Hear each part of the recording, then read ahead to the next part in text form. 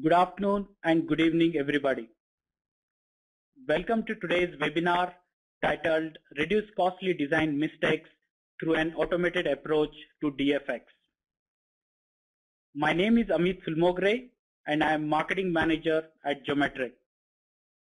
I will be the moderator for today's webinar. In today's session, we would like to share with you the best practices in reducing costly design mistakes and how automation can help in this journey. Our today's speaker will also showcase few examples of how best-in-class companies are saving millions of dollars with this automated approach.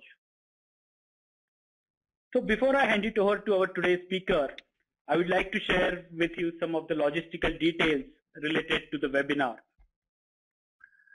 For audio, you can use VoIP, that is your computer's microphone and speakers, or dial in through telephone, and the numbers are mentioned in the registration confirmation email. All attendees will be in the listen-only mode during the webinar. At any time during the webinar, if you have any questions, you can type in the chat window available on your right-hand side of the webinar tool. We will take all these questions at the end. The recorded version of the webinar will be available on Geometric website by next week. The link to the recorded version will be sent to you through an email. So with this, I would like to introduce you to our today's speaker, Mr. Joe Barkai.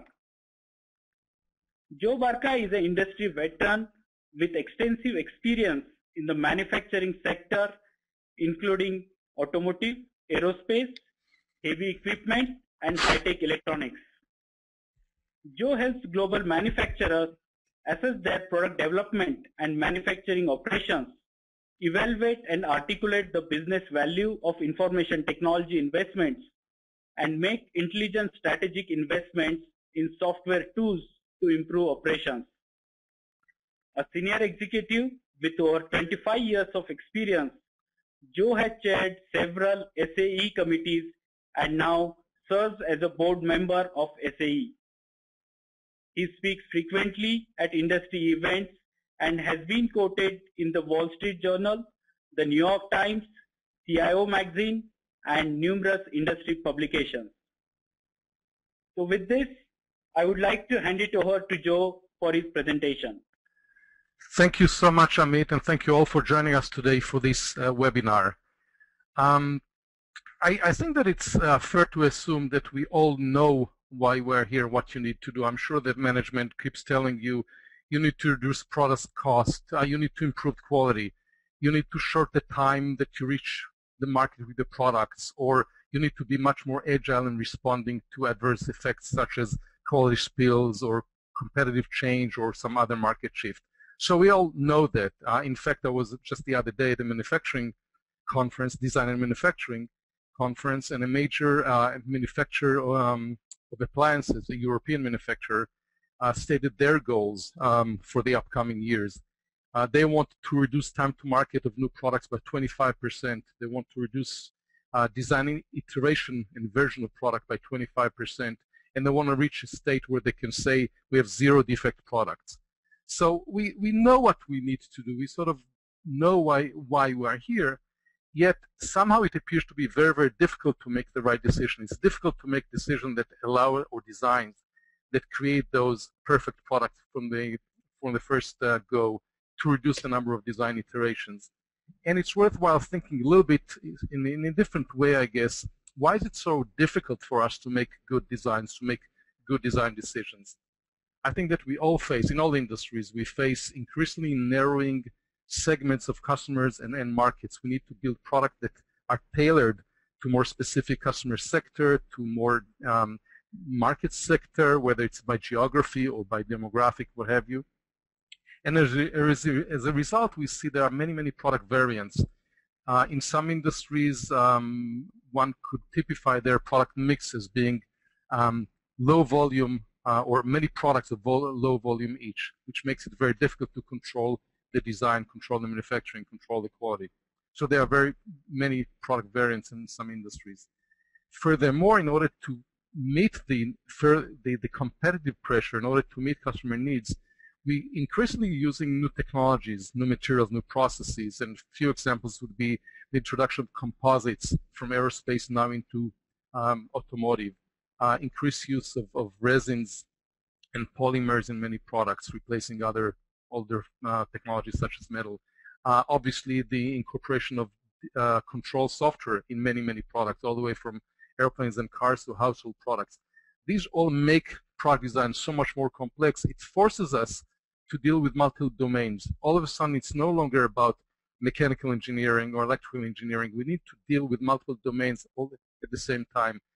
We need to deal with multidisciplinary constraints when we design those products. So this really guides how we operate these days. Need to deal with multidisciplinary constraints and therefore meet decisions or make decisions that meet those constraints. But there's more. I think that in most industries, in the especially in North America, Western Europe, and Japan, we have issues of aging workforce. So aging workforce, people with a lot of experience are more leaving the workplace.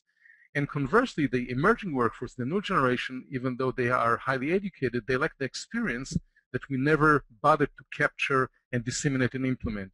So we have very knowledgeable workforce walking out the door with all this knowledge with them, and the emerging workforce, the new generation, again, highly educated, unable, though, to use best practices, day-to-day experience, what makes an expert an expert. And obviously, we all know that we never have enough time, we never have enough money, we never have enough resources to do the job right. So it's difficult to make a decision. There's no doubt about that. So I wanted to introduce the notion or the term of DFX, and I'll use it a lot during the rest of the presentation. And I will probably use it in more than one way, more than one fashion, because for me, Design for X is really a way to say we need to continuously think about multiple goals and multiple constraints when we think about any decision, certainly about design decisions. So Design for X is really designed for any discipline or any constraint or any technology that you need to deal with at any one time. But let me give you some examples as opposed to stay somewhat academic about it. When we design a product, when we plan manufacturing of a product, we really need to understand the different aspects of the product and how they interact, how they're independent, and how one influences the other. For example, how the design choices reflect on our ability to assemble or manufacture a product, how manufacturing quality impacts service and warranty, or, for example, how a modularity of the product influences our ability to provide service and warranty, how it impacts the supply chain, inventory management, and so on. Modularity also influences installation and serviceability. And I just said supply chain, so how the supply chain impacts our ability to meet service level goals. So many of these constraints that typically handled separately really influence each other in a very, very significant fashion.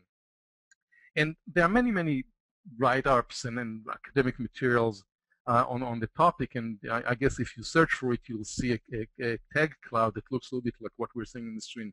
Many, many elements, many, many considerations, many, I guess, opinions of what are the sets, a small, hopefully manageable set of constraints that we can use in order to understand the quality of our design, our ability to assemble or manufacture and assemble it, our ability to install it properly and then service it, and then obviously meet customer needs for that. And what happens if we don't do that? What happens when we do not pay attention to all these different facets and constraints? We tend to ignore them, which is what happens often. What often happens is the impact of a bad decision or a decision that does not consider the rest of the constraints or objectives. The impact of that typically happens downstream. It doesn't happen where at this point of the decision is being made or a task will be performed, but rather it happens downstream. And as a result, we have subpar quality, we have manufacturing issues, we don't meet customer expectations, and so on. And often those are then, in turn, manifested in engineering change orders or ECOs. And depending on your organization, you may call it ECN, engineering change notice, engineer change request. Each organization has different nomenclature, essentially saying we've found a problem, we need to fix it in a formal or semi-formal fashion. So said differently, ECOs, I just happen to use the term ECO more than I use ECN or ECR. ECOs are a good way to assess the efficiency or even the maturity of our design product or our product development organization. So why don't we look at some ECO statistics to get a sense of what it really means, how the design issues are expressed or manifested by ECOs. So what you're seeing here is a result of analysis that we did of ECOs in a very large industrial equipment manufacturer. To give you an idea, and admittedly this is a large organization, it may or may not be similar to yours. This organization, this analysis of about 3 months worth of ECOs, they usually run about 8,300 ECOs per year. And they estimate that the overall labor cost, just the labor cost handling those ECOs, is about $40 million a year. So just imagine if we can reduce some of those ECOs. So let's look at those ECOs, and the analysis shows that many of the ECOs, in fact 70% of the ECOs, as you see on the left column, are what we consider DFX related, so designed for any kind of constraint that was violated. Or said differently, they represent issues, norms, best practices, some guidelines that we knew or the organization knew about before and somehow neglected to use. And negligence may be a strong word. They forgot to use it. They didn't know how to implement it. They did not have time or resources to test another option. So this analysis shows that about 70% of those ECOs are potentially avoidable. And even if we think that reducing or eliminating all these 70% of ECOs is an aggressive target, think about even reducing them by some smaller rate. Even if you reduce theirs by half, the amount of savings is very significant. And recall, I just mentioned the labor cost alone in handling ECOs for this company is about $40 million a year. So they're a very, very significant opportunity, as this analysis shows. Quickly, let's look at another analysis. Another company, different size company. This company manufactures heavy equipment. Here the analysis is actually different in the sense that it looks at larger buckets, so there are a few layers. But here you see that the number of preventable ECOs potentially exceeds 80%. So 80+% of ECOs could have been eliminated if we have applied knowledge we already have, if we have applied best practices we already have. To put these things in context, though, and again, I do not want to make promises or raise expectations. This company, as well as the other, tend to produce equipment that is somewhat engineered to order, somewhat configured to order. So, granted, their complexity is higher than many companies. Their ability to apply best practices is more difficult because they have many one-off configurations. But I will come back to this point later and argue and highlight the fact that even a small company, even a company that has a much smaller rate of ECOs, can still reduce the number of ECOs in a very significant fashion. But let's move on. So we said that there's a great number of ECOs that can be reduced, and this is it's not only theoretical and here's nice analysis, but rather we know companies that have done that, companies that actually have implemented structured processes to look at all these different constraints, look at issues such as what we're looking here on the screen in front of us, assembly issues, costing, look at costing ahead of time, look at manufacturability issues, make sure that we don't make mistakes in drawings or in BOMs and so on, and they actually implemented methodologies and structured tools to reduce the number of ECOs. So let's look at some of these savings.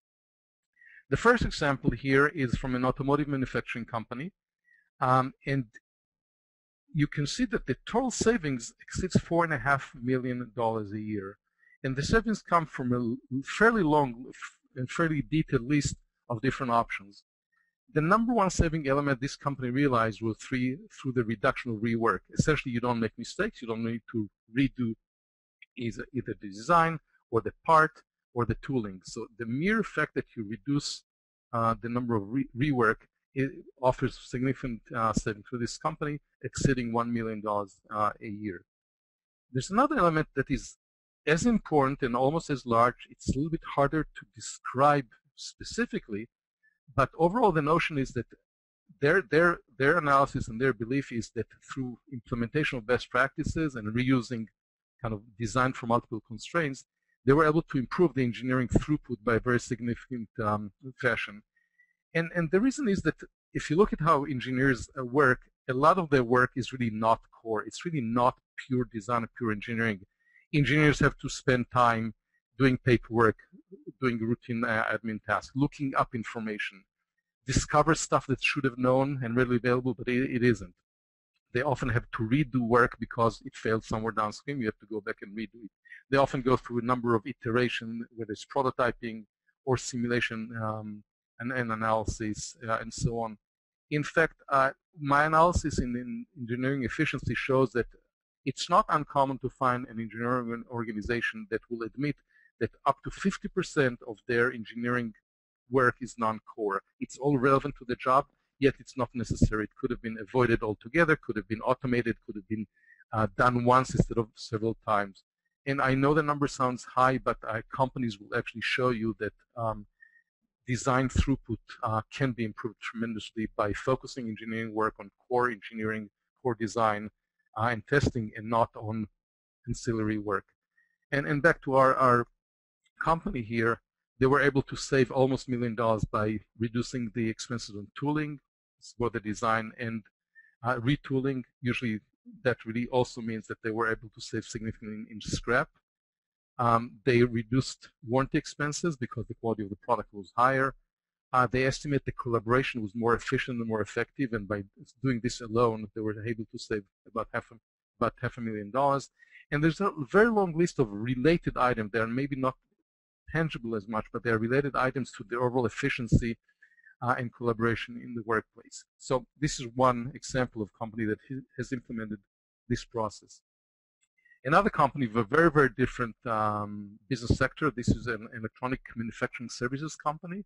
Again, similar to the other companies I mentioned earlier, they build, in a way, one-off products because it's a manufacturing services company. But they implemented, again, the DFM methodology, and this is, by the way, their own analysis, not my analysis. They reported to me that they were able to reduce cycle time of new design by 20%. They were able to reduce the manufacturing station space because of less work and less repetitive work by half.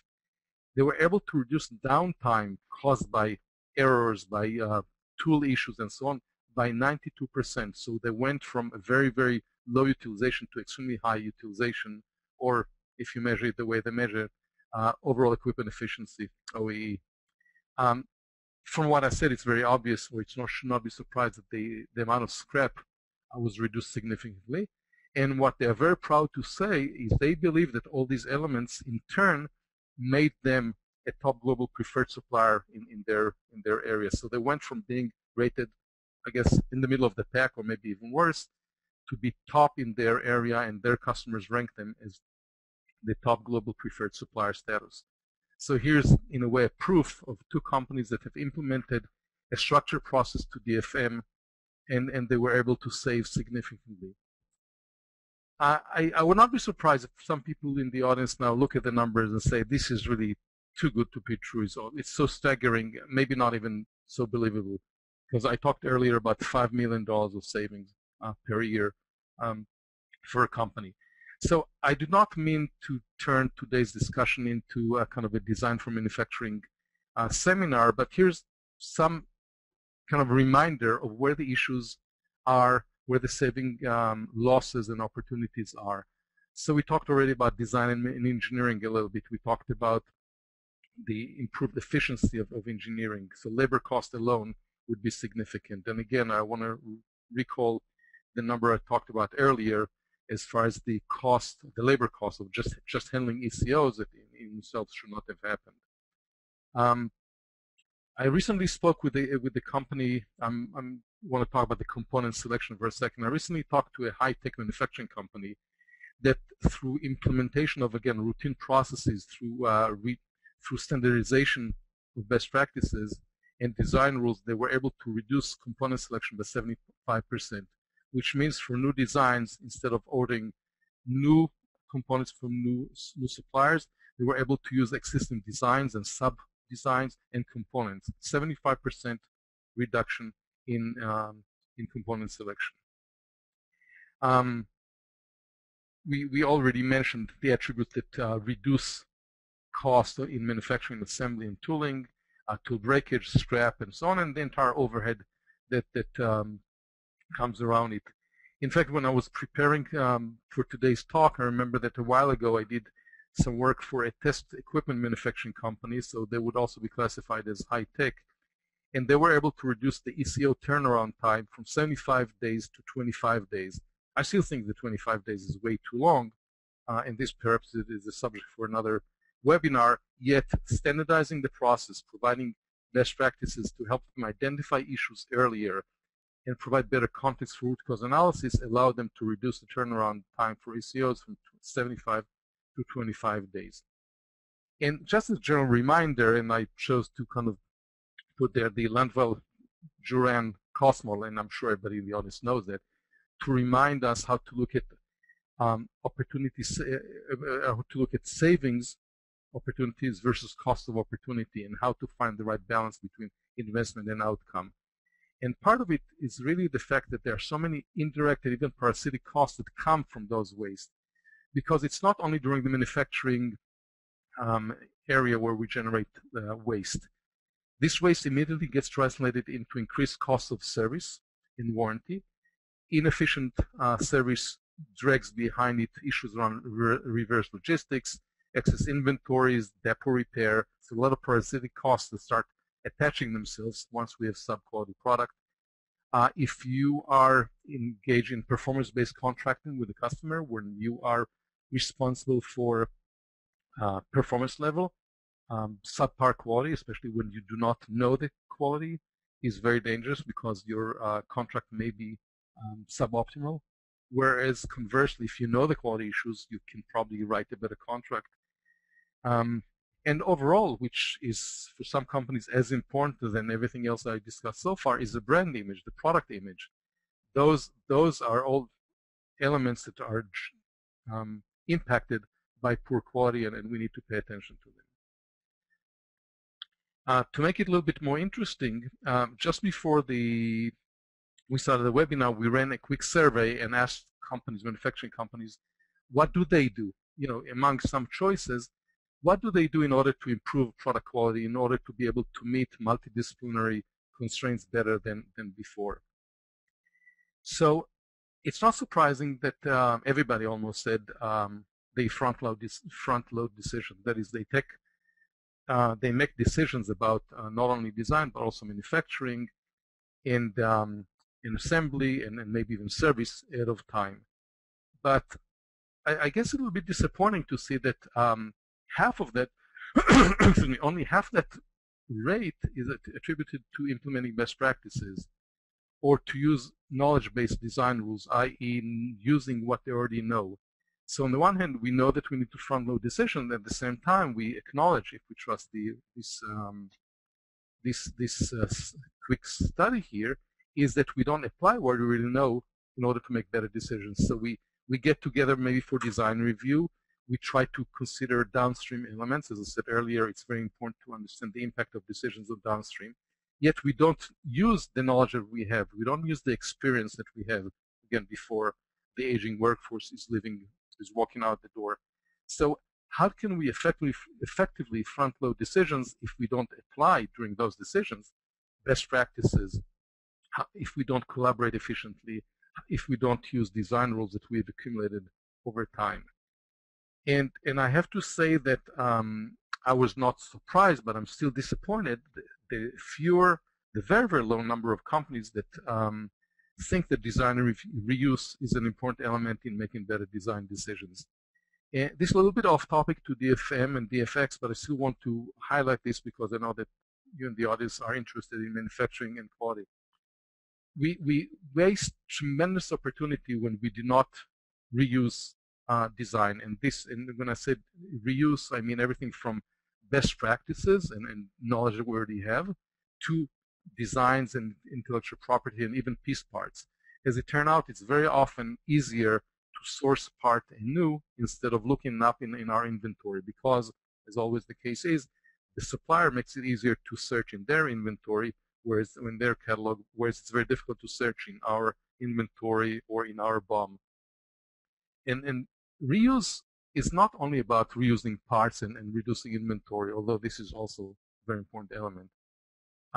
But it's reusing the knowledge that comes from reuse, whether it's the known quality issues in that design. Perhaps we already have the tooling involved in this design. Perhaps we have experience from that design in terms of manufacturing yield and ramp-up time, maybe warranty costs. So reuse drags behind it or with it many, many attributes. So in a way, it's also multidisciplinary knowledge that comes with reuse of simple part. And I see this again and again and again. Companies are really not doing good enough job in reusing design and parts. And perhaps one element that we need to consider is there a way to help engineers, designers, identify reuse opportunities? Can we create a structure, a methodology, a knowledge base that helps identify best practices? So if we present a certain design, the process, the system might say, we have a similar design, we should consider using it. Whether we need to retrofit it, we can apply directly, or maybe it's not cost effective to do that, because cost is obviously an important element. So this is very fresh, this is very new. I think that the last result arrived there early this morning. I think we can continue running this survey, and we're happy to, if you're interested, send us an email. We're happy to kind of report how this survey is progressing.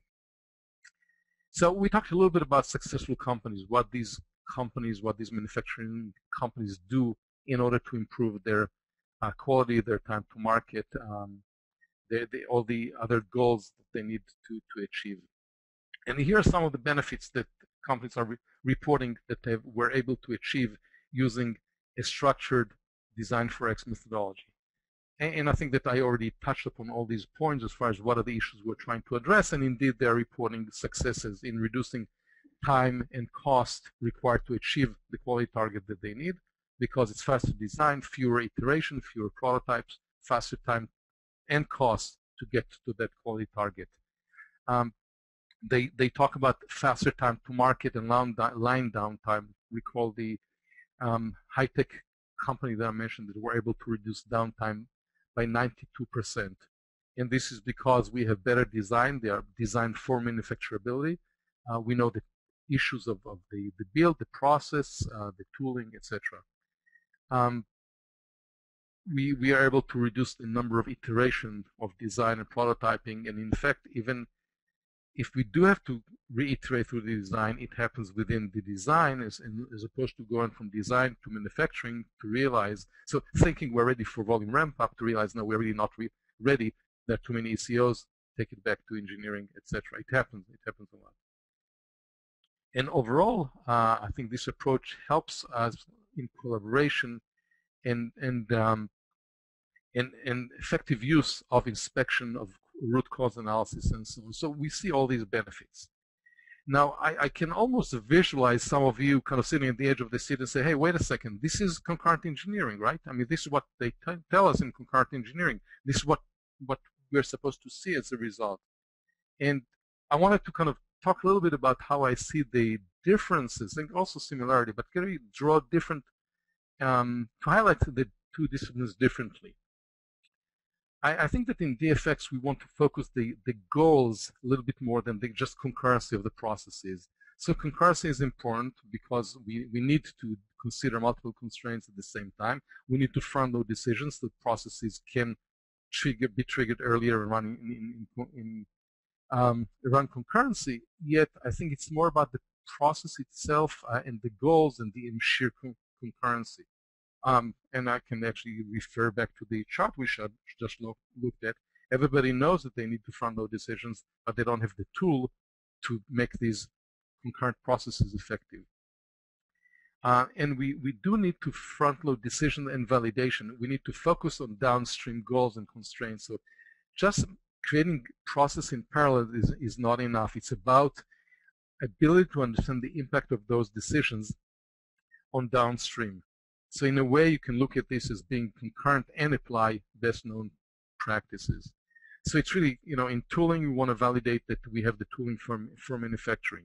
We want to apply design rules and known methods and validate the design automatically before we are ready to move on. We need to look at issues such as usability. We perhaps want to look at digital manufacturing early in the process. So just to highlight this, there are similarities between the two, but we here emphasize the goals, the validation, and the automation of the validation much more than we emphasize just the fact that we need to have a collaborative session without having the right tools and the right information. I want to briefly highlight an approach that Airbus uses for DFX, even though they do not call it DFX, but the practice is such. The highlight here is very, very simple. If you look across the top, there are centers of competence that focus on best practices, on sciences, on core technologies, and so on. So whether it's the flight physics or systems and tests, whether it's structures, whether the payload or power plant, you could have a center of excellence or center of competence for new materials or for embedded software development. And these are the functional leadership centers. They focus on best practices across product and across business units. They are really not by product. And this allows them to identify best practices, share them across, apply lessons learned from one to the other. They are not product specific. But at the same time, they have engineering integration centers. Obviously, an aircraft is a very complex structure, and the process is such that you have operational areas focusing on fuselage and cabin, and wing design is a very, very different element. Power plant obviously is different, and so on. So we are looking at kind of a matrix of influence, and they come together inside the design. So it's multifunctional design to implement those best practices across products. Not all companies are able to do that. It's a fairly, I don't know if I would say it's a significant effort, but it's a very thoughtful effort that needs to be done. And from all my work with manufacturing companies, some companies do it extremely well and others don't. And I might even add here that it's a combination of having the right tools and the right culture, or you might say having the right culture to use the right tools that allows you to take these functional leaderships and domain leaderships. In my lingo, this is Airbus. In my lingo, to be the disciplinary centers and apply them efficiently and effectively across different product lines and different units within the enterprise. So in a way, it's really an enterprise approach. It's not a product approach. So something I didn't tell you up to now, I didn't tell you earlier, and I admit it's a little bit of a plug-in for the sponsor of our webinar today, but they deserve it, is that several of the companies that I discussed earlier use a tool called DFM Pro from Geometric. So I think that you already understand the principles, so there's really no need to go through the entire chart. But essentially, what this shows you is a framework and a tool set. It's important to have both of them, a framework that is an approach, a strategy, and the right tools to implement a knowledge base of design rules. So it might incorporate basic design rules, basic manufacturability rules, and so on and so forth. But also, it applies some process and company-specific rules. So general manufacturing rules, but applied to my products, my tools, what kind of tools I have, what kind of quality assurance I have, and so on. So if I do not have 5-axis CNC machine, I would not apply rules like that. So the rules are generic best practices as well as applying them specifically to my product and in my my product line. And then those rules are applied automatically to a CAD model. So the rules are applied to the model, and they are flagged. What are the discrepancies between best practices and the current design? And the tool suggests might be right improvements. So you have inconsistent, I think we're looking at the plastic part here. So you might say, because of some design constraints, the wall thickness is inconsistent, so inadequate. You run stress tests and you realize you need another supporting rib and so on. So something that the engineer may or may not see. And again, in the pressure of doing designs, the fact that a lot of this is best practice as opposed to actual design. So if the design is generic, it doesn't consider the material and the manufacturing process, it may not flag it. So this might look fine in one area, but if you go into one design practice and manufacturing process, but if you go into plastic molding, then you need another rib, etc. So this is the tool, this is the process that some of the companies that I mentioned earlier are using in their manufacturing process. So what do we expect? So what should we expect if we go into such a process? If we implement a tool like the FM Pro or any similar tool, what do we expect? And these numbers are kind of averages with broad margins, because it's really very, very different from one company to the other, from one product discipline to another, from one manufacturing process to another. But these are kind of averages and ranges that we saw looking at a number of manufacturing companies, working with some of them to analyze their ECOs and look at the ECO profile once the implementation was in place. So we should expect 10 or 20% productivity improvement in most areas. And again, even though it sounds high, if you remember that we talked earlier about companies that said that sometimes 50% of productivity is time is non-productive, is non-core. And if you think about the example of a company that reduced ECO turnaround time from 75 to 25 days, expecting 10 or 20% reduction or productivity improvement should be achievable. Rework, we typically see 7 to maybe 15% reduction. I think, and I'll come back to this point later, these are averages. So if you look throughout your product line or portfolio, you might see those numbers. I suspect that very often if you go into one product area, one line, you'll find those numbers to be very, very different. I would not be surprised if you find rework in some areas, maybe in an area where the organization does not have enough knowledge, maybe it's a new material, or you introduce another machine in manufacturing process. I would not be surprised if rework will be improved by much more than 15%. And the same with tooling. So when you have long runs and you know the process, then improving tooling and reducing scrap might be below 10%. If it's a new process, probably much more than that. Collaboration improvement, we talked about this, and we, I think, identified the reasons why we believe that collaboration can be improved by having better context and better understanding of the issues, and then apply best practices to resolve it quickly and efficiently with the reduction of iteration through the ECO management process. And again, we touched upon scrap and warranty savings. And the reason why this is somewhat small is because A, we applied some of the scrap savings during tooling and ramp-up time, and really depending on how you count savings or how you do the accounting in your organization. But also the warranty savings are really indirect, so it's kind of dangerous to apply too much towards warranty saving in this area. Nonetheless, very, very significant savings, and if you go back and look at the ECOs in your company, you can get a sense of where the areas to improve and how much savings you might expect if you implement a more structured process.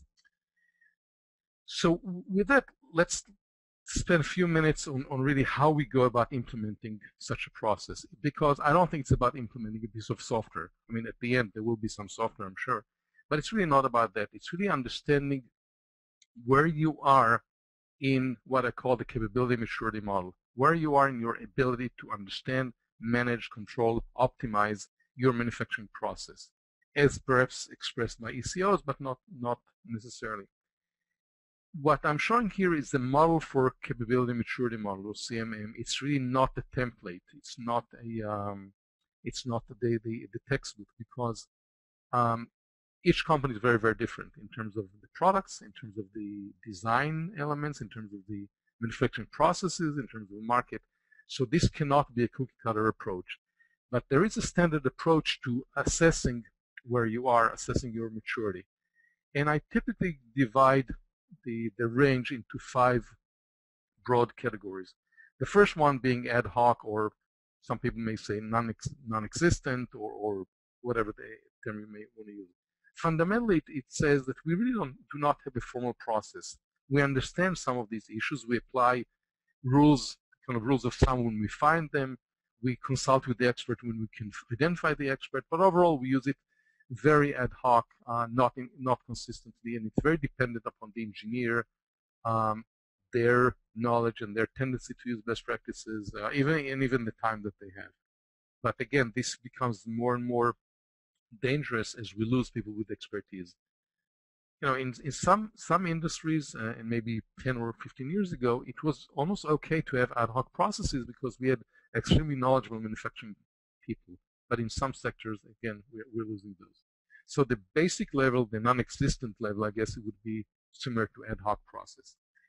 The next step we need to really take is to formalize what we have. We need to assign some metrics. So we look at our ECOs to understand what are the metrics that we think are best to represent our operation, to help us assess where we are, create foundation for continuous improvement, and start defining, based on those areas, start defining rules and best practices to help mitigate some of the issues, bridge some of the gaps that we have in the process. Still, even though we start formalizing the rules, we really don't have enough in this stage. We don't have enough cross-product sharing and collaboration. We don't have enough practice, such as we saw in the Airbus example, where best practices are shared across all products, across all manufacturing processes. To do that, we need to start moving into more of a standard process. We need to take the design rules that they have, the best practices that we have, and start applying them formally, systematically across product lines. And maybe we start with one product and we move to the other products gradually. But the idea is we standardize those processes across all the product lines. And when we do that, we also need to, in many cases, extend beyond our manufacturing, because we need to go into the suppliers. We need to align what we can do with supplier capabilities. If you paid attention to the ECO analysis that I showed earlier, you might have caught some ECOs that were generated by the fact that we had a design the suppliers were unable to deliver. And of course, by the time, in many cases, by the time we release it to the supplier, we've already committed so many design elements, and redoing this is very, very difficult. It's a very common ECO. And also when we started the process, this is the time to start thinking about how we integrate our knowledge and our validation procedure with the CAD tools. I mentioned earlier DFM Pro that actually runs on a CAD model and flags inconsistencies or even just suspicious areas that are worth a second look. And this will allow us to start managing the process. Up to now, we define the components. Managing the process meaning really implementing an enterprise-wide knowledge base of all the rules, best practices, and so on. And not only it's enterprise-wide, it's also cross products, cross tools. So it needs to be integrated with your CAD tool, maybe with your PDM, product data management tools, and so on, in order to automate the validation and the recommendation. So whereas you can now apply, beforehand you could apply those individually and maybe per request, now we have a tool that actually looks at the CAD design and automatically validating it, producing manufacturability report, and so on. And with this infrastructure in place, we can start optimizing the processes. We start applying more simulation and analysis tool, so it allows us better understanding of the different multidisciplinary constraints that we talked earlier about the product. So design for X element, that is, let's assess our design from not only manufacturability perspective, but also installation, serviceability, the modularity of it. How does it sit with our supply chain strategy? Because our inventory strategy may impact our ability to manufacture. It will impact our ability to handle reverse logistics effectively and meet our service level agreement. You see how the different disciplines, again, are also intertwined with each other. And with those understandings, we can start building an ongoing process to analyze and optimize our practices. And something that is somewhat of a point here, but it's very, very important, because most companies, even though they have knowledge bases, don't do that, is understanding what I call the vitality of rules. You need to not only add best practices and add design rules, you also need to know when to retire rules that are either just stale, nobody cares about this anymore because we don't use this machine anymore, They may be incorrect because we discovered something, but we are unable to go back and redo the rule. And if you go back to the informal process, how often did you find someone using a bad practice, but nobody told them this practice that perhaps was okay 5 years ago is no longer acceptable because was proven to be inefficient, or it's in violation of sustainability rules, or it's unsafe? Nobody knows. So a good company, a smart company, when using DFX, also knows how to refresh the rules and retire the rules that are stale, they're incorrect, they're dangerous, they're inefficient, and so on. So this might be the approach to take if you try to think about a journey, a roadmap to implementing a design for X practice. So in conclusion, I'd like to try to summarize what we discussed and offer some next steps for you to consider. So no surprise, I think that DFX needs to be an enterprise level effort, and it needs to be applied systematically. It's very difficult to get the result that you need if you implement it kind of ad hoc from one opportunity to the other. This is not to say that you have to start from the top. It's probably not a bad idea to start in one product line or one area where you feel there's greater weakness and build from that. But the goal should be to have a systematic approach to DFX, the process or the strategy, the process and the tools to work across the enterprise. To do that, we need to start by establishing a baseline. So the ECOs may be a good place to start. As I showed you earlier, ECOs is really a good reflection of the quality of the design and manufacturing practice that you have. I would also suggest that you can also look at field service reports, warranty reports, and combine them to really establish a strong baseline. And you use this to perform your maturity assessment, understand where are the areas where there are greatest weaknesses in the process, what are the areas that you need to improve. Not all areas are worth improving, and that's, I know it's not it's kind of counter Six Sigma perhaps, but not every area that is weak or even kind of noisy in terms of statistics is worth improving. The ECOs and then comparing ECOs, the ECO analysis versus the goals and the maturity model will help you understand what are the areas that are worth improving and how to prioritize them. And this in turn become your continuous improvement plan. What are the areas that we need to improve? Is it about implementing manufacturability rules first? And if we do this, is it about tooling? Is it about plastic molding? Is it about final check? The ECOs will tell you where the ECO analysis will tell you where these opportunities are. And then obviously we need to establish some sort of benefit analysis, some sort of an ROI framework, because otherwise it will be very difficult to justify the investment. We don't have time today to delve into how to demonstrate the ROI, but I think that I gave you enough starting points to see where the cost issues are, both direct and indirect costs, both those costs and sort of the parasitic costs. These are the costs where we generate a loss, but subsequent steps downstream keep adding to the cost. To remind you, it's about, for example, poor quality that leads to service, and now poor subpar service keeps adding cost to this element. So I gave you some ideas where to start looking for ROI opportunities and some targets where the companies that we know were able to achieve by implementing a process. So this would be a good accomplishment success. So this will be a good place to start to put some kind of guidelines around where the financial benefits might come from. And then there are some best practices that companies have used, and these are kind of more generic to tackling the problem. So first, these companies tend to create functional or disciplinary centers of competence. We saw this in the Airbus example, where they are centers of excellence around specific disciplines, around technologies, around manufacturing, and so on. So this would be a good practice to establish, to maintain and develop and enhance the knowledge about different disciplines in the design and manufacturing. It's not likely that you can accomplish all these without having software to do the simulation, to do the analysis, and the design validation. So it's really a combination of applying CAD and CAE tools as well as design validation tools to the process.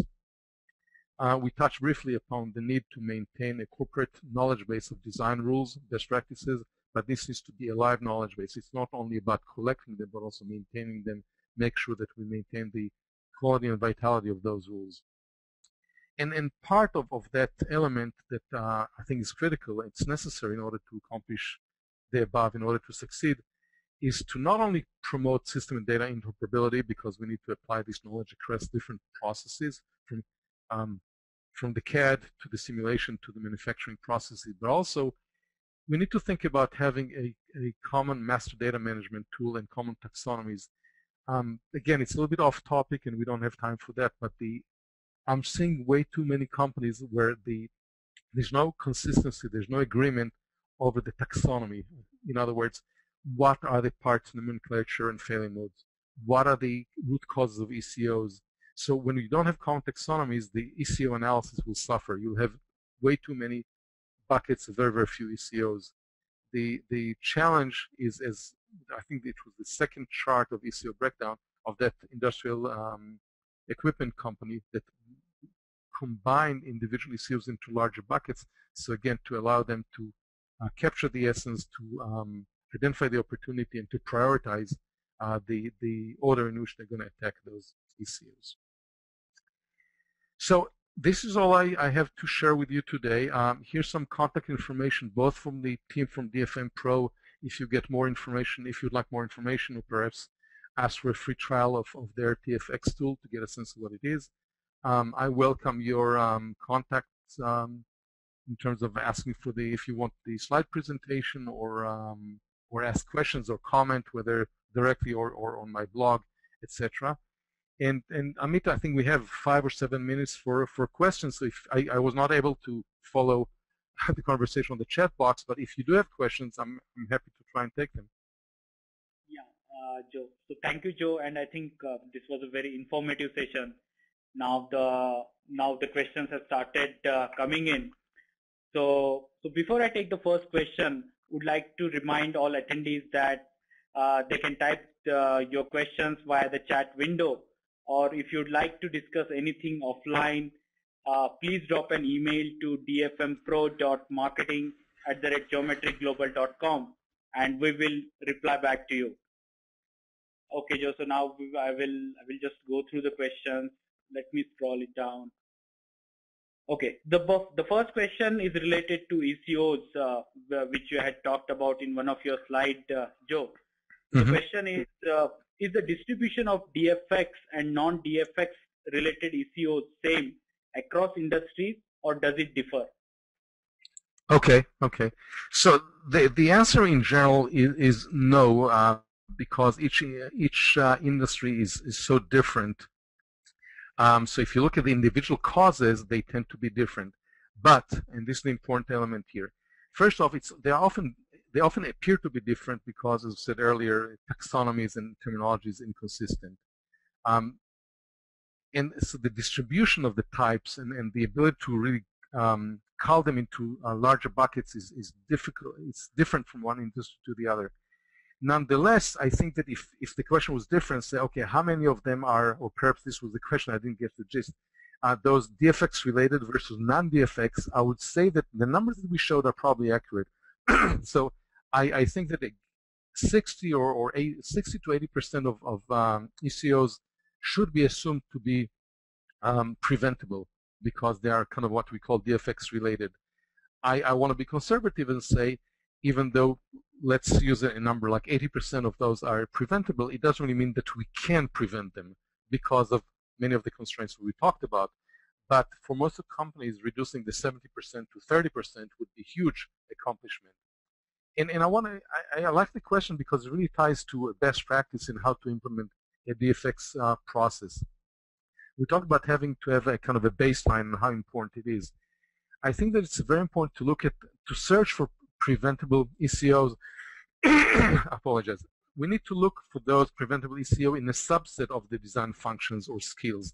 So look at pockets of weaknesses, whether it's a specific process, where a specific manufacturing process or design discipline, or even a group of people. It's hard to tell what the weakness will be. So it's sort of dangerous to average ECOs across. I would spend the time, just like those companies that we talked about earlier did, look at one ECO at a time. It's painstaking. They spend 3 months collecting those, and find where the weaknesses are, and this will give you the kind of the indication where to start. So I hope it answered the question. Yeah, it does, Joe. Okay, so we'll take next one. So I think there are a couple of questions around the benefits of DFX implementation, which you had talked about. So the question is how to quantify the intangible and indirect benefits through DFX implementation. Mm-hmm. So yes, we did touch upon this, I think, a little bit about when we talked about the indirect cost. I think that some of the other indirect costs are related to what happens post-manufacturing around warranty and service. And I think that I touched upon the fact that both warranty, or I should say warranty service and service, even if it's not under warranty, create many parasitic or maybe downstream costs that we need to consider as having impact upon. Reverse logistics is one, depot repair, the need for inventory. When you have lower quality products and you need to maintain higher level of service level agreement, you need to have higher level of inventory. Maybe logistics become an issue, so you need to move inventory closer to the point of service. So service and warranty repair are very important element is indirect cost. Some of the intangibles, but I can't say they are not as important, is around the company and the product image and potentially the impact of market share. So it's a little bit of a stretch, but I can definitely say how improving DFX practices to improve quality and time to market has a tremendous impact on company and brand image. And maybe the last one that is perhaps related to this is around customer satisfaction, and maybe even just thought about it, maybe even employee satisfaction. If your design engineers are frustrated by having to go through design iteration after the other because the tool did not discover or uncover a design flow, or you create what you think is perfectly manufacturable product and manufacturing engineering says we can't build it, or the supplier says, oh, I didn't know you need that, I cannot build it for you, not for the cost I quoted. So I would even say that employee dissatisfaction might be a factor. I think, again, the ECO analysis is a good starting point to weave these long downstream threads to understand what is the long-term impact, both direct and indirect.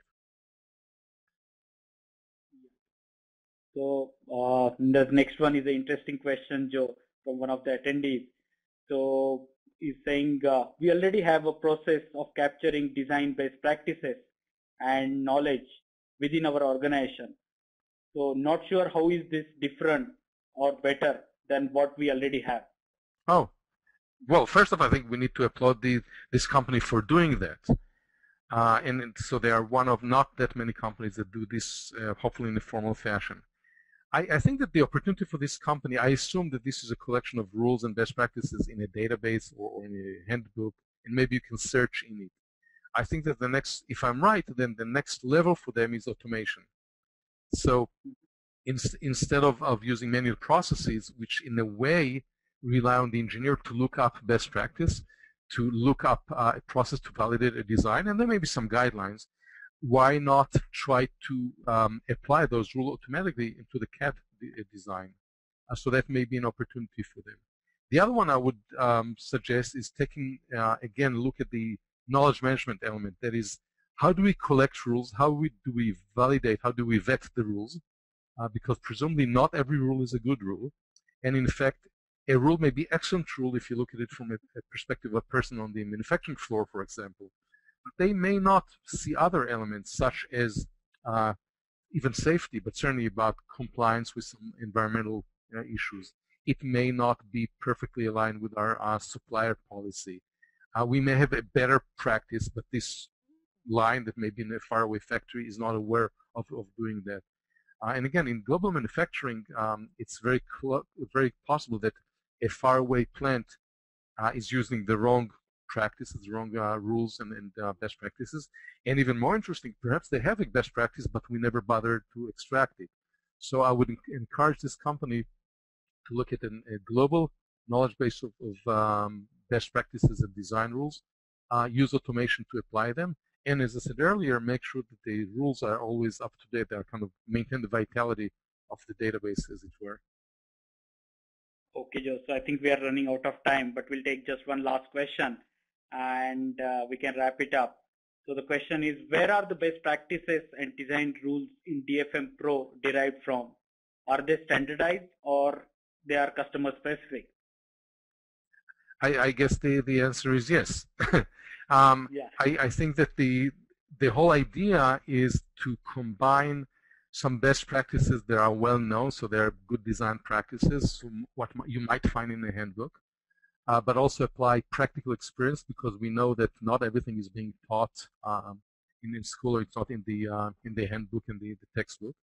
And then on top of that, have a layer, as it were, or refinement that is very specific to the process, to the tooling and manufacturing capability, to the safety requirements. Sometimes they even have to do with a local manufacturing facility. Even though we are now reaching more and more the ability to, in some areas, kind of design anywhere, build anywhere, local manufacturing capabilities will still be different. There may be a different mix between manual and automated, robotic-based manufacturing. There may be different agreements with the local regulations. So the rules, the best practices, should be still very sensitive to the specifics of that plant, of that product, of that locale. So I guess the answer is all of the above need to be incorporated in the database and in the validation process. Okay, Joe. So with that, we have a few more questions, but we are out of our scheduled time and will not be able to take those. But the attendees can expect the response shortly through an email. So let me thank all of our attendees on the webinar for taking time out to listen to the industry best practices. Also, I would like to thank Joe Barkai for sharing his experience and valuable insights. Thank you all.